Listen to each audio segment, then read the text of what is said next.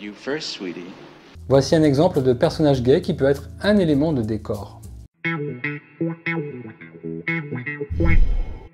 À partir des années 70, presque toutes les séries américaines ont commencé à parsemer leurs épisodes de personnages gays, avec plus ou moins de finesse d'ailleurs.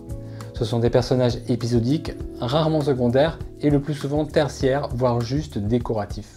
Dans ce 7e épisode de la 2e saison de Drôle de Dame, une jeune femme requiert les services de l'agence Townsend parce que sa tante Charlotte a disparu. How long has your aunt been missing, Joyce? I can't even find that out. La victime potentielle était passionnée d'astronomie, curieuse de science-fiction et très riche. Voilà la seule piste que les détectives doivent suivre. I don't believe any of this. It's just not possible.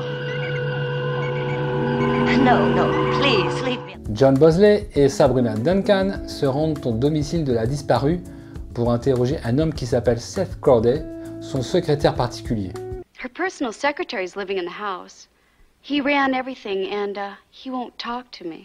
Il habite la maison de sa patronne, garde le chien et a pouvoir pour signer des chèques sur le compte de la disparue. Here is the secretary named Seth Corday. When I went out there, he accused me of only being interested in her money. Drôle de Dame a eu plusieurs personnages LGBT faisant de brèves apparitions. Corday en fait partie. Yes? Hello, is Mrs. Charlotte Sheridan at home, please? Who inquires? Who are you? Oh, shut up!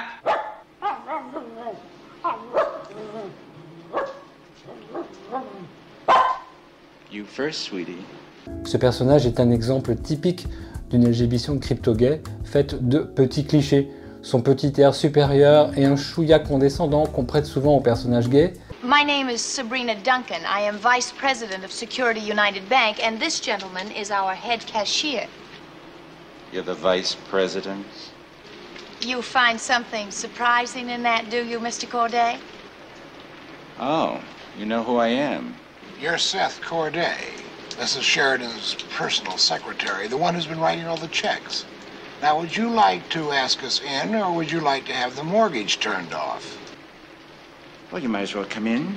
Sa robe de chambre et ses postures en font un personnage un peu ridicule. Please, Where is Mrs. Sheridan?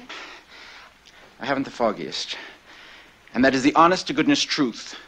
She went out of here about a month ago. A month? A month, yes. She, look, I haven't done anything wrong. I had the right to draw on that account. You did? I know this sounds simply insane, but, well, after all, she is an insane old lady. Now, that's nothing cruel by that remark. After all, I adore the... Get to the point. I know how this will sound, and with me under suspicion, but she said she might go to another planet. Il est mal à l'aise et il est maladroit. Corday n'est pas un personnage méchant, juste roublard et pas très courageux. On my mother's head, that's the truth. She'd gotten into something called the Celestial Research Foundation, and that's all she talked about. I mean, and then one day, she went out and never came back.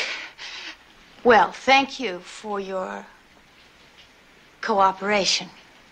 Is there anything at all I can do for you? Yes. Please don't cry.